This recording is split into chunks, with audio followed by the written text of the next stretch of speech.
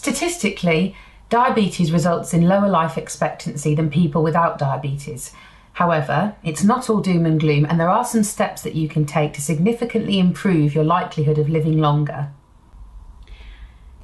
The bad news is that on average, people with diabetes have a shorter life expectancy than those without it.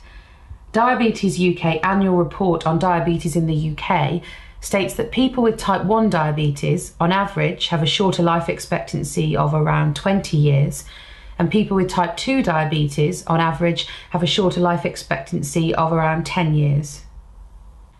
That sounds very depressing, but there are some factors that need to be considered. The statistics are based on figures from a time when people with type 1 diabetes lacked access to regular blood glucose monitoring. These days, with much better access to self-monitoring, people with type 1 diabetes in current generations are much likely to improve their life expectancy.